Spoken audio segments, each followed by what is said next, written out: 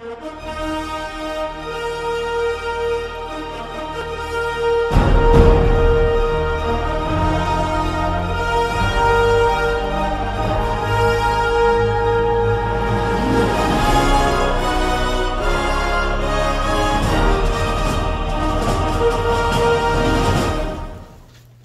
and welcome to 2021. In fact, I've titled my message this morning, Goodbye 2020. Hello 2021. This is the 3rd of January of a brand new year, and it's kind of exciting and filled with hope and anticipation, at least for many of us, because 2020 has not been such a good year in many ways. I'm going to take a little while to get to my text.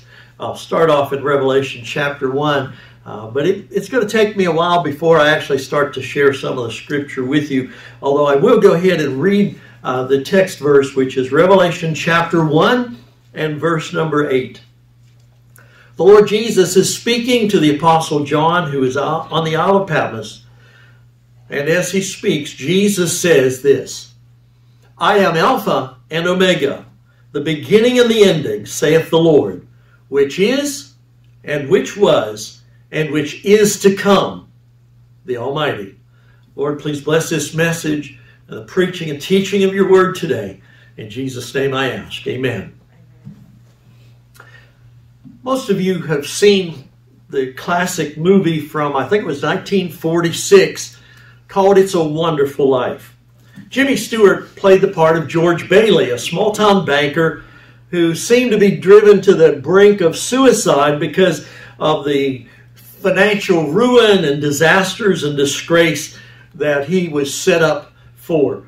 Even though he wanted to help the people of the town, the evil other banker, the competitor, was trying to arrange things to make George look bad and look like a failure. And so he's convinced that his life has not only been a failure, but he convinced himself that it would have been better if he had never been born at all. As he looks back on his past, all he can see are broken dreams and thwarted ambitions. That's kind of a sad life. But yet that's true of so many today.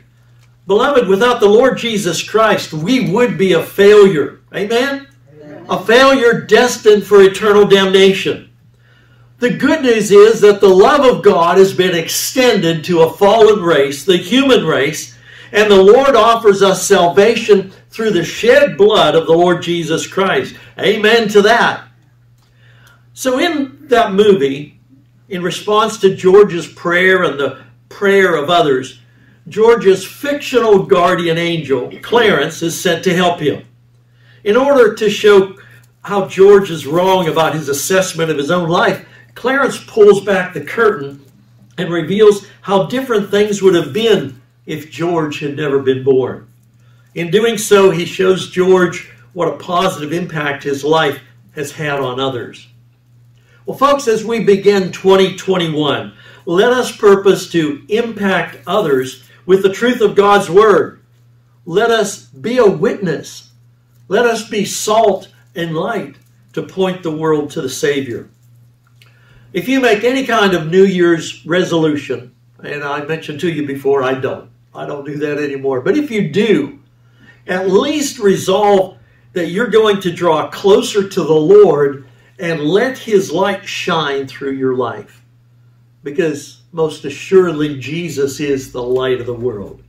Amen. But first, there are a few things about 2020 that I want to share with you.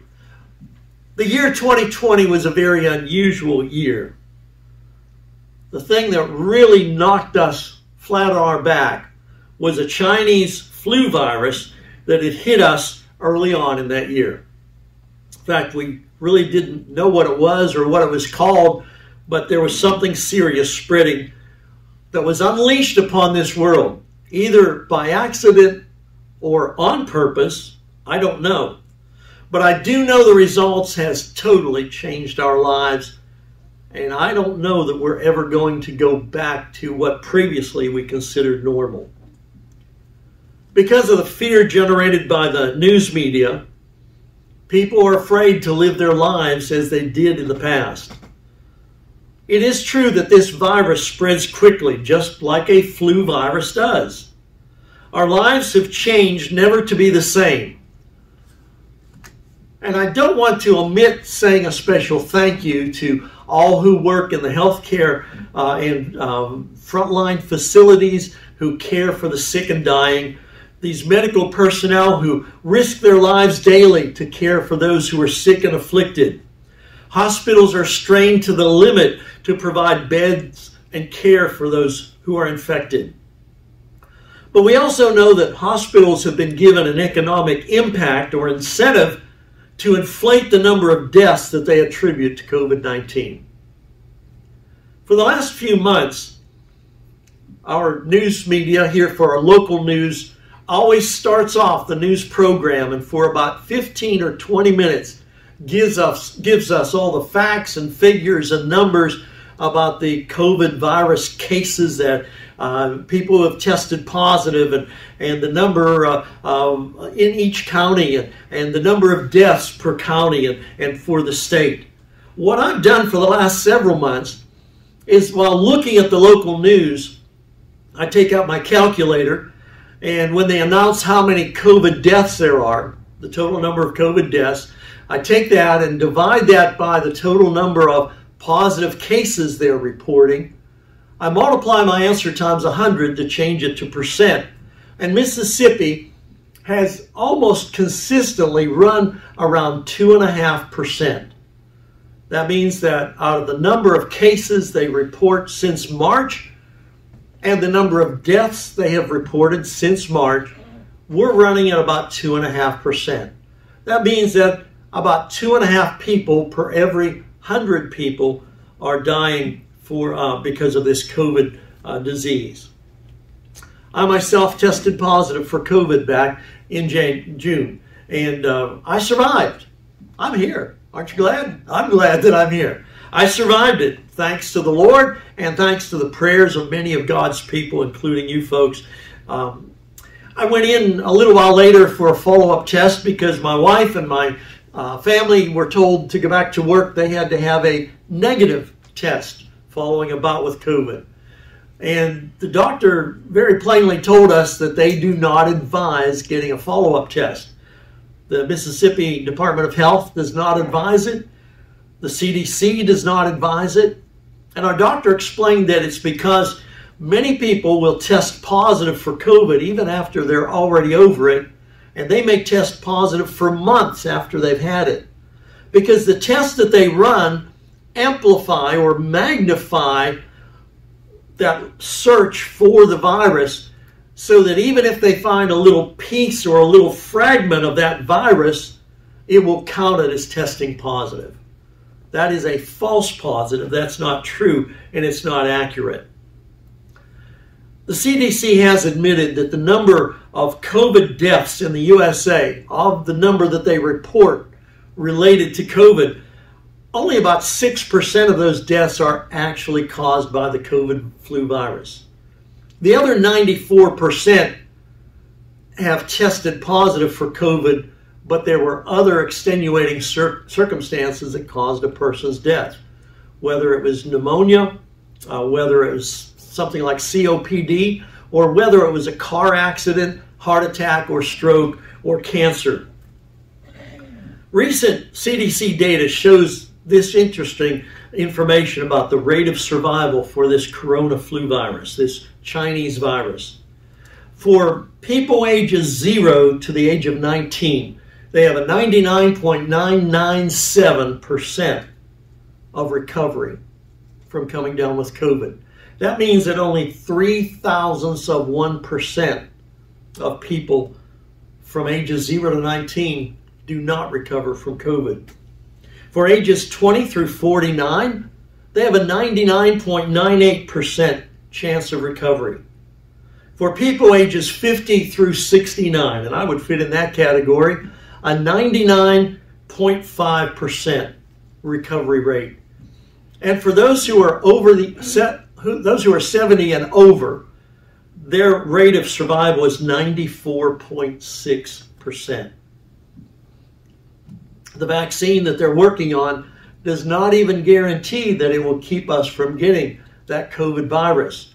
And now we have reports of a mutated version of that virus that was in Europe but is now in this country, and the vaccine's not really designed to work with that form of the virus. Vaccine development usually takes about 10 years from the time of identifying the virus and beginning to research work on a potential vaccine to going through the testing phase, going through trials on animals and human trials till the point where it's approved for distribution to the general populace is about 10 years. And yet we've had a vaccine that is now being administered that's only been researched for several months. What are the long-term effects of this vaccine? We don't know. Will this vaccine help more than it hurts? We really don't know. I want to give you a little bit of the science behind this. God has designed our bodies fantastically. In each cell of our body, we have a double helix, sort of a swirly type of molecules called DNA, deoxyribonucleic acid. And this DNA is basically the blueprint for you and for me. Our body uses a smaller set of molecules called mRNA, messenger RNA, which copies part of that blueprint and gives it over to the transfer RNA, the tRNA, to tell our body to begin to build these additional DNA based cells that our body is made up of. The older vaccines that they used to give out generally had either some deactivated virus or attenuated virus, a weakened form of it, to stimulate our body to produce antibodies to fight off the virus. But something has changed. Now they're researching and offering a new type of vaccine that is based on that mRNA, messenger RNA. It's designed to enter into every cell of our body and take over part of the mechanism to get our body to produce something that would fight off this COVID. The problem is that what they're offering as a vaccine cannot easily get into our body cells. It's not soluble in that fashion. So to get it into our body cells, they use an agent called luciferin. Luciferin, when it combines with ATP, adenosine triphosphate, one of the chemical mechanisms of our body, will produce an enzyme that they call luciferase, which when combines with oxygen actually glows. It produces some light. Some of you, these names may not mean much to you, but if you're a student of the Bible, you know that Lucifer was the name of the devil. He was originally created a worshiping angel.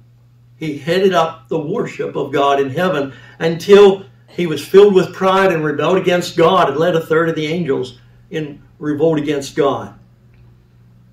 God is the light. Jesus is the light of the world, the light of this universe. God is light. Lucifer wanted to be that light, and he tried to take God off of the throne and take God's place. He was to be the light-bearing angel. He was to bear the light of God, and instead he wanted to steal the light for himself. I think it's rather problematic, at least in my mind, to know that part of what they're using in this new vaccine has a form of Lucifer's name in it. Luciferin to produce luciferase. That's the means by which they get this mRNA vaccine into your body cells. Now I want to hasten to tell you I'm not a medical doctor.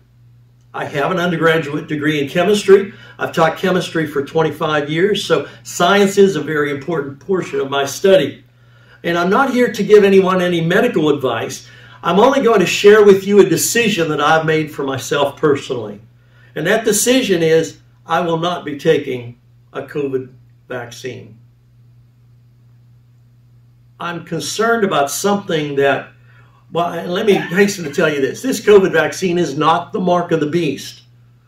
I think it may be a precursor to it, but it's not the mark of the beast. But I'm leery of taking anything that will mess with my genetic makeup that God has placed within my body. That's where I'm coming from. Now, my decision is kind of like what Paul was talking about in 1 Corinthians when he wrote to the Corinthian believers about eating meat that was offered to idols.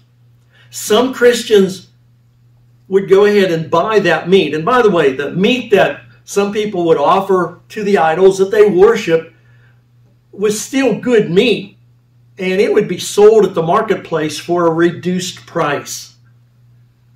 Many poor families couldn't afford to buy the more expensive types of meat, but they would sometimes buy this meat at that reduced price. And so some Christians would approach it like this, saying, I know the idol's not real. I know that God has created everything and that God has created that meat. So even if it was offered to idols, I don't see any problem eating it. Other Christians in that day had a problem with that, saying to others, you shouldn't be eating that meat because it was offered as a sacrifice to that idol. We don't care whether it's a false god or not, it still was offered to an idol, and therefore Christians should not eat of it. Paul explained that with this dilemma, people had to make up their own minds. He said, we shouldn't judge one another in the eating of meats, but rather it should be an individual, God-directed decision. And once God's led you to make a decision, just live by it. So I'm just sharing my decision with you. For those who by way of video or here present who decide to take the vaccine, I fully support you. I'm not going to judge you, and I ask that you don't judge me in that decision. Whether someone is for it or against it, there are some important truths that we need to follow as we make decisions like this. And I'll share a couple of those scriptural important items with you in just a moment. So this vaccine is offered as possibly something that might prevent someone from getting COVID, but it's not 100% guaranteed. But it also may lessen the effects of COVID on a person. And I know that we do have many people in our church who are older, who, if they were to come down with this virus, may not survive. And that would be a tragic thing. I would not wish that on anyone. The Lord brought me through it. I don't know if He'd bring you through it. I don't know that I still have antibodies in my system, but my body did learn to fight that COVID virus. But your body may not have learned that. And maybe this is the answer that you need. As I shared with those statistics, we know that those that are over the age of 70 are much more susceptible to this disease, especially those who are confined in nursing homes or confined in hospitals. So that's kind of the bad news. I'm just sort of reflecting on what 2020 has brought us. There are many other things that we ought to be concerned about. This coming week, Congress will be in session and will consider the report of the Electoral College. I think there's been election fraud. I think there's a lot of proof of election fraud. And I'm thankful that we have some congressmen and at least one senator who's going to rise in objection to that report and saying we need to take a closer look at it. Because I believe President Trump was reelected in a landslide on November 3rd. And I think the truth is the truth, and it's time for whatever treachery was done by many of the people in this country, that the curtain needs to be pulled back so that people can see what that is. I'm not going to talk about that, though, this morning. That's all I want to say. But there's a lot for you and I to pray about. There's a lot of dangerous things happening. Why is all this coming upon us? And it's coming so suddenly. It's because the Bible teaches us that we are living in the last days, and that these things are coming that are pushing forward a one world government system. And the United States of America, you and I who are patriots, you and I who believe in our religious freedom to worship God here in church according to the teaching of the Bible, you and I who believe that we still have the right to freedom of speech and freedom of the press, that we have the right to peaceably assemble and to petition the government for redress of grievances, we have the right to keep and bear arms, and I'm just into the Second Amendment by the time I'm getting to that point, that we stand in the way of these one-worlders. And they're doing everything they can to destroy our way of life and destroy our God-given rights to build the kingdom of Antichrist.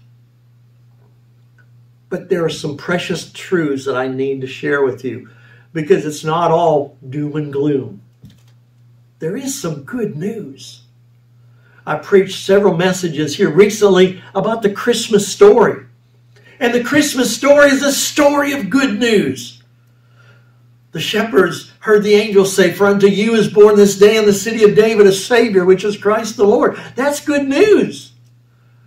They were bringing good tidings of great joy. And those tidings have never changed. There's still great joy in the gospel message. I shared a verse with you at the beginning of this message, and it's time for me to get back into the scripture. Revelation chapter 1 and verse number 8. And the first thing I would suggest to you this morning is that Jesus Christ is the beginning and the ending.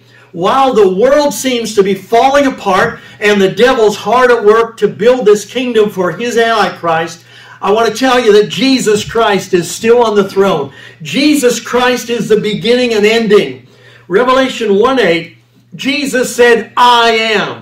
And before I go further, let me explain to you those two words. I am, in the Greek language, is just one word. Eimi is the Greek equivalent for it. This is the same way God revealed himself to Moses there at the burning bush. When Moses said, "Who shall I tell them sent me?" God says, "Tell them I am." Moses was afraid they wouldn't believe him, so he needed some other authority. He needed to tell them about God, and God says, "Tell them that I am." Praise God, he still is. Amen? Amen. He is the great I am. That's the good news. Jesus said, "I am Alpha and Omega." Alpha is the first letter of the Greek alphabet. Omega is the last letter. It's like A through Z in our alphabet. And then he said the beginning and the ending. Folks, before this earth was created, before that solar system was put in place, before the stars were sprinkled all around us, God is the I am. Jesus Christ was in the beginning. John 1:1 says, the Word was with God and the Word was God. The same was in the beginning with God. Not only is he the beginning, but Jesus Christ is the ending.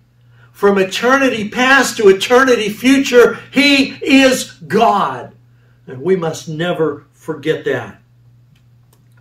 Jesus Christ is the beginning and the ending. And I've used up a lot of my time already. I need to move on quickly. The second point that I would make today is in Revelation 12, starting with verse number 7. If you care to turn there to Revelation, the 12th chapter, starting with verse number 7. My second point is that Lucifer, Satan, the devil, hates God and hates all of his children. Revelation 12, starting with the 7th verse, "And there was war in heaven." Folks, you and I don't realize the amount of warfare that goes on in this universe. Paul said that we don't wrestle or fight against flesh and blood. Our war that we're a part of is through principalities and powers and those in positions of great evil and powers of darkness that be. It says, "And there was war in heaven. Michael and his angels," Michael is on the Lord's side, in case you didn't know. He's a good angel.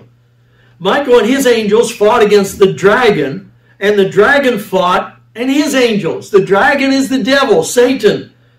And he fought with his angels against God's angels and Michael, who was leading them. Verse 8, "So the dragon fought and his angels and prevailed not, neither was their place found any more in heaven. And the great dragon was cast out, that old serpent called the devil and Satan, which deceiveth the whole world. He was cast out into the earth, and his angels were cast out with him. The Bible isn't specific to tell us when this conflict takes place. But what we do know is that the devil and those angels with him were cast down. It could have happened many, many thousands of years ago, or even near the beginning. I do know that in Luke 10:18, Jesus said, I beheld Satan fall as lightning from heaven. Jesus said we kicked Satan out, and he fell as lightning. So we know that Lucifer, the devil, hates God and hates all of God's children. In verses 12, chapter 12, verses 10 through 12, brings me to my third point, and that is the devil accuses us to God's face. The devil likes nothing more than to get in the face of God and point his evil, wicked, fiery finger against you and me as God's children. Verse 10, and I heard a loud voice saying in heaven, now is come salvation and strength, and the kingdom of our God and the power of his Christ. That's the good news, right? Now is come salvation. For the accuser of our brethren is cast down, which accused them before our God day and night. We read in the book of Job how Satan, the devil, appeared before God. He did twice, in fact. You just start reading there in the first couple chapters of Job, and you'll see right away. And the devil accused God and accused Job. God says, have you considered my servant Job? He's upright, a man who eschews evil. And the devil said, the only reason he loves you and serves you is because of all the stuff you give him. If you'd take away the stuff you gave him, he wouldn't love you and serve you anymore. And God says, all right, I'll let you take away the stuff.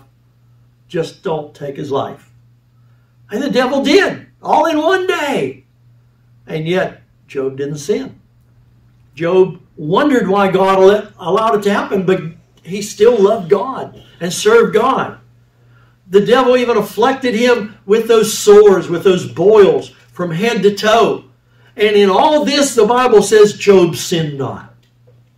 Job was a man of righteousness and faith. Satan is the accuser.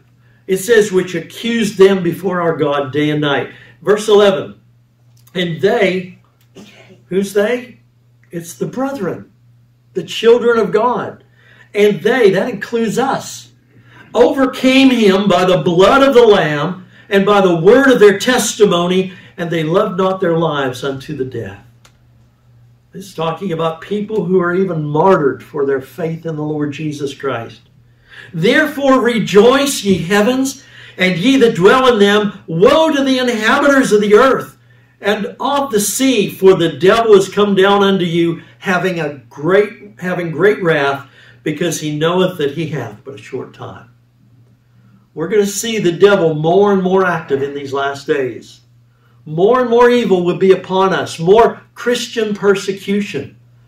There are still cities and states where people are told not to worship in church, or that they can only have greatly reduced numbers, where people are told you can't sing in church, you might spread the virus, where they locked up pastors. And we had some of that going on earlier this summer here in Mississippi, within about 100 miles of us, writing citations for church members who sat in the parking lot in their vehicles with their windows closed for a worship service. And officials were telling them, you can't do that. But these Christians like Peter and John in Acts chapter 5 said, should we obey God or obey man? The disciples, they made the choice to obey God. We will obey God rather than man. When man's laws and rules conflict with God's true word, we must stay true to the word of God. So I told you that, first of all, Jesus Christ is the beginning and the ending. Lucifer, the devil, hates God and hates God's children. And the devil accuses us to God's face. But lastly, I want to encourage you with this. Christ Jesus will return to take us to heaven. He will, without a shadow of a doubt. He promised over and over and over again that He will come back someday. And God never ever has broken a promise. And He never ever will break a promise.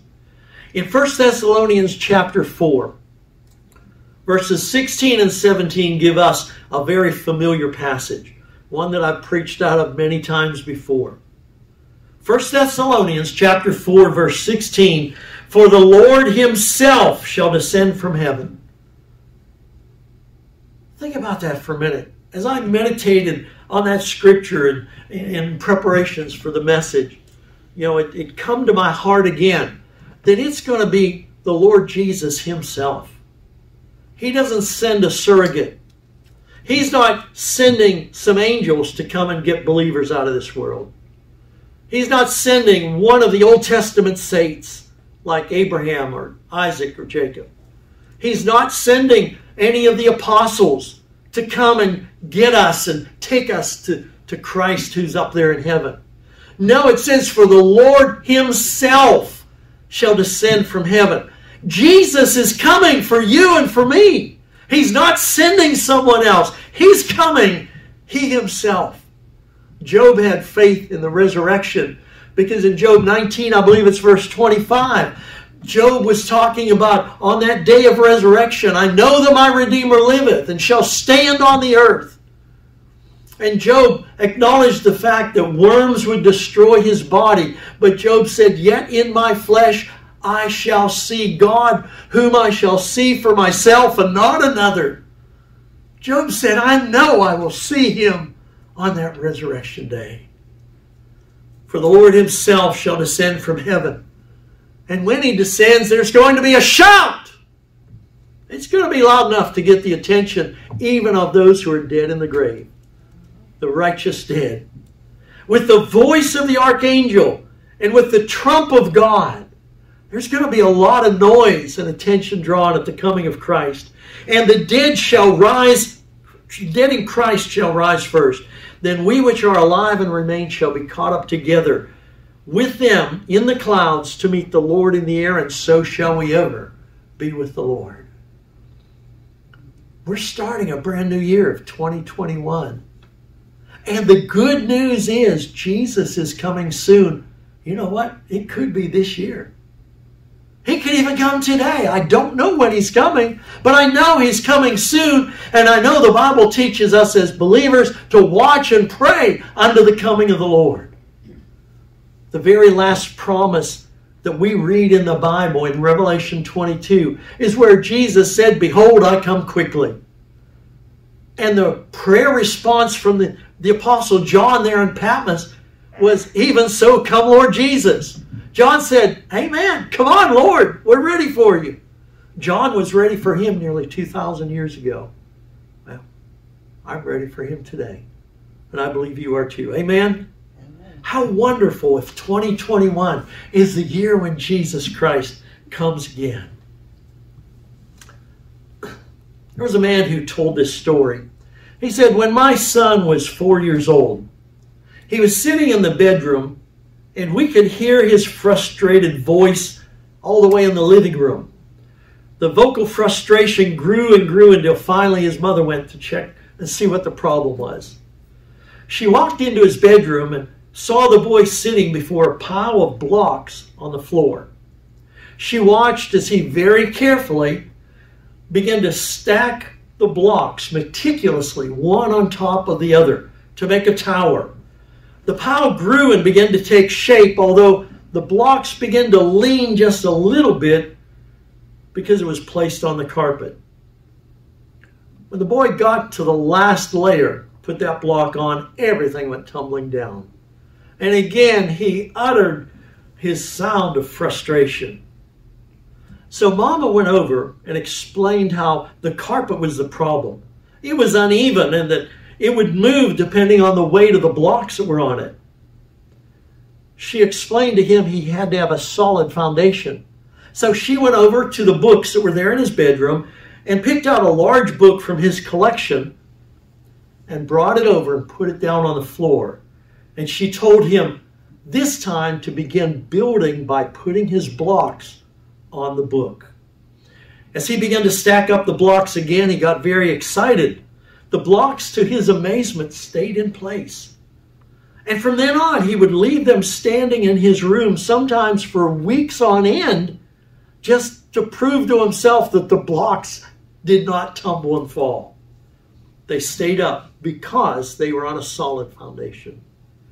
As we begin this new year of 2021, we too need to start on a solid foundation.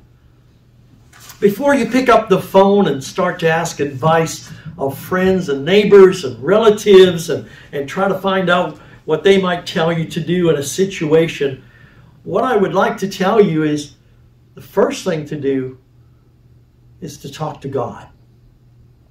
Get with God so that you start with the solid foundation, the Lord Jesus Christ. You need to have a solid foundation. Seek out His Word for advice and for guidance in your life.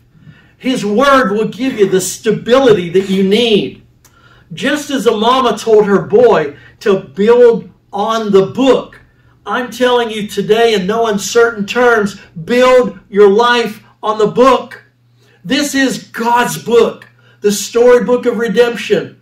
In this book, God covers all the possible details of our life, all possible situations that you and I are faced with. And God tells us the difference between right and wrong. Christ Jesus died so that you and I might live, not just in 2021, but to live with Him forever and ever. Amen. Build your life on the book, God's book, the Bible. Jesus died so that we don't have to.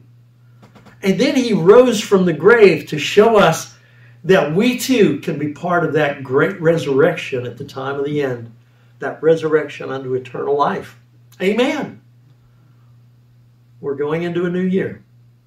Do we know what this year holds? No. Things happen so quickly in 2020. It might even be faster. There might be massive changes in 2021. But the Lord Jesus, He does not change. And His book doesn't change. Build on the book. Stay true to the Lord, and you'll make it until He's ready to call you home or when He comes at the rapture. I'm going to ask our musicians to please come. And let's stand as we have a word of prayer together.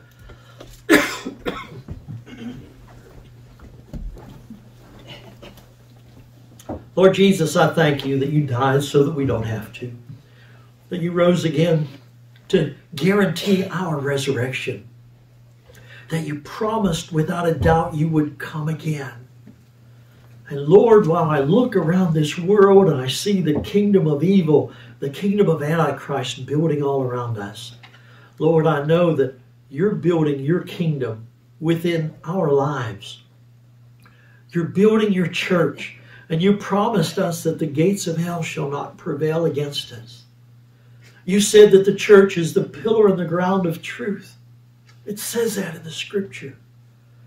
And You teach in the Scripture that the church is Your bride. And one day You're coming to collect Your bride for the greatest wedding this universe will ever see. Lord, I just am so glad to be a small part of that. Lord, I know I will be in that number when those saints go marching in. I'm looking upward, day by day, just wondering, could this be the day when You come again? Lord, it's one thing for those of us as Christians to be ready to go. But around us there are a lot of people who are not truly serving You and living for You. There are a lot of people who won't go at the time of the rapture. And many will be left behind and will be faced with that decision one day to take that mark of the beast without which nobody can buy or sell. It teaches us in the Bible, Lord, if people would refuse the mark in that day, they might lose their life. But it's far better to lose the physical life and gain eternal life. Lord, whatever decisions we make, help them to be based on your word and on your principles and the guidance of your Holy Spirit. Be with our church as we continue on having service week by week.